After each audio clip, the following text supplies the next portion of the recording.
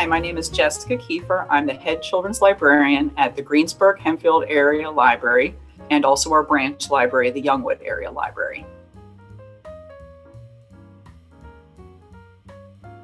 One thing we have is that we have a lot of really unique programs that we offer to our community through different partnerships we have. Something that we started in the winter was working with the Center for Hearing and Deaf Services, which has offices in Pittsburgh and also Westmoreland County, and working with them, and through a grant from the CARES grant as part of pandemic relief in the winter, we were able to offer 2 classes on American Sign Language. So we did an introduction to American Sign Language class for children ages 7 to 12, and we also offered one for teens through adults, so 13 and up. In terms of other kinds of physical items to check out, one thing that we have that's kind of fun is that we have special tablets called Playaway Launch Pads. They're preloaded tablets that come with about 8 different apps for kids on them, and they're a mix of kind of like fun and educational things. They don't require Wi-Fi, they can't connect to the internet, so they're safe for kids to use, and they're a lot of fun. Especially we've been recommending them to a lot of families going on vacations this summer because it's nice to have them in the car, something new and exciting that can, be entertaining and a little bit educational for those long car rides.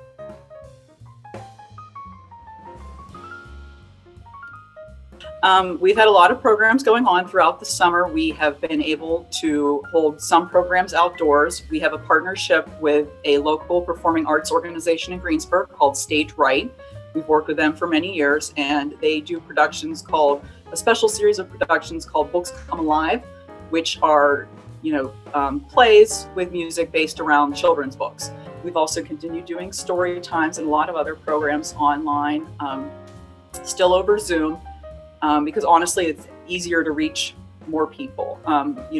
With our space limitations, we wouldn't be able to have very many people in our space. So some other programs we've done this summer are, I did a sewing program with kids where I taught kids how to embroider and sew on a button, and we made a pillow. And we've had some programs with Bee-Bots, which are like a coding toy.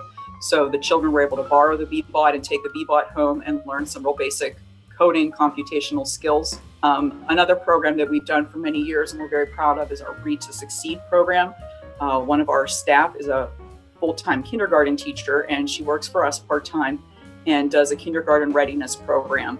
And that's another one that we have funded through grants primarily. And with that, we're able to, each kid every week gets their own copy of the book that they read and practice from. Coming up in the fall, we're still in planning some things, but we will be doing offering Read to Succeed for preschoolers. So for preschoolers, again, it's that kindergarten readiness and learning and developing those skills that they need to be successful when they start kindergarten. We'll also have our story times online and probably some more STEM and kind of craft activities. Another big program that we have in the fall that's a lot of fun is we have our Pumpkin Patch Walk. This is an outdoor program. It's sort of like a fall early literacy celebration.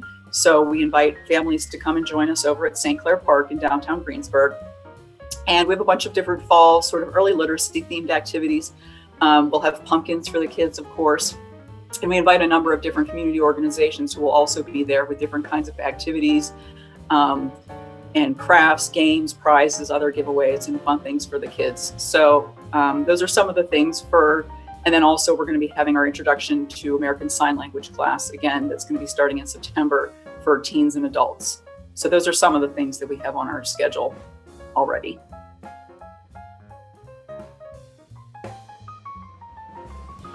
I think some of the biggest impact that we have is that we offer a place and an opportunity for people to explore and for people to learn about things that they might not otherwise have the opportunity for. So again, by offering these kinds of story times, these kindergarten readiness programs, by offering Introduction to American Sign Language, by offering book clubs and access to all of the materials and the databases and books and interlibrary loan and all those kinds of other services, the biggest impact we have is allowing people to really be lifelong learners and to pursue their interests and the opportunity to kind of learn and grow and develop, which is so important for everyone to live a really fulfilling life.